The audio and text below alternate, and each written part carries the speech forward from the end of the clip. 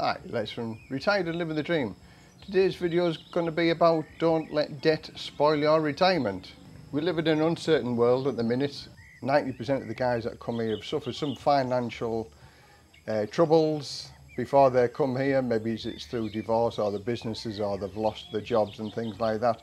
So don't let the debt destroy your retirement plans, because at the end of the day, sticking your head in the sand and not dealing with your debt problems is a way for disaster.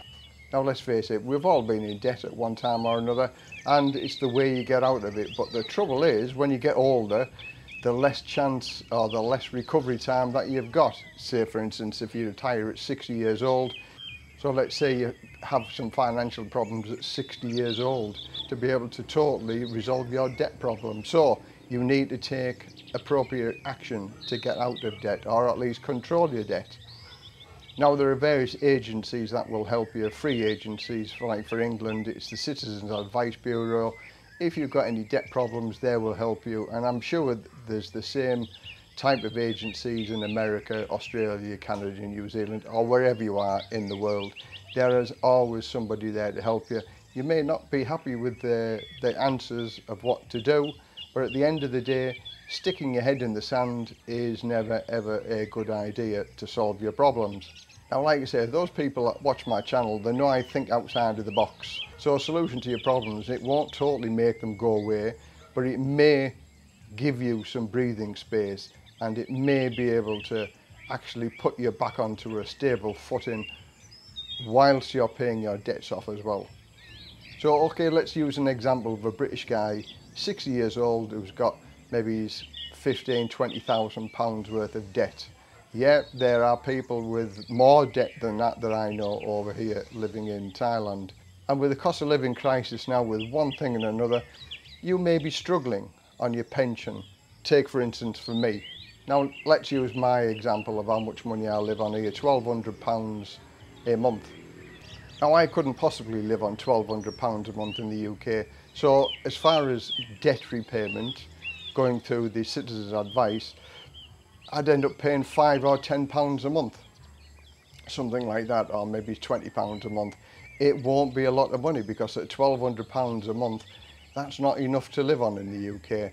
So you could actually get your debt sorted out. It's not running away from your debt, it is controlling your debt before you do retirement and getting a payment plan in place. Now, if you struggle to live on the £1,200 a month in the UK, look further afield. Look to a country that's £1,200 a month, because it's the same amount of money that you've got. You live a far better lifestyle for £1,200 a month in a different country than you do in the UK.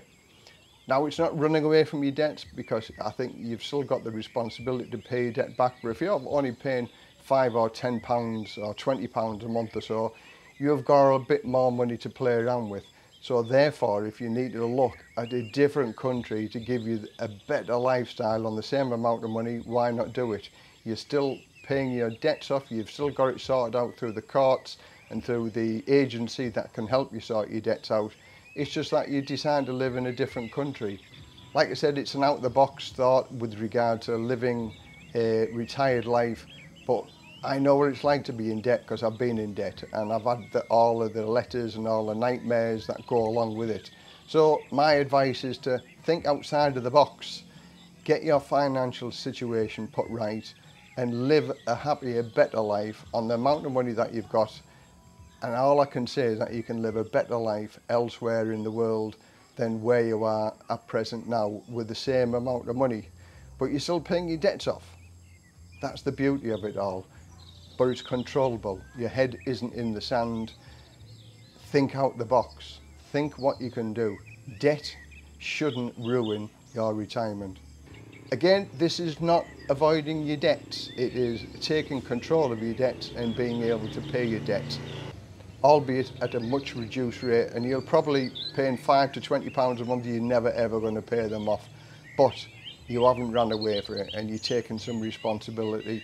And in your golden years of retirement, you can still live a comfortable life. If you found this video interesting, give it a thumbs up. If you didn't like it, put it a thumbs down. Please leave your comments down below. I'd be interested to read. So from Les, retired and living the dream, bye for now.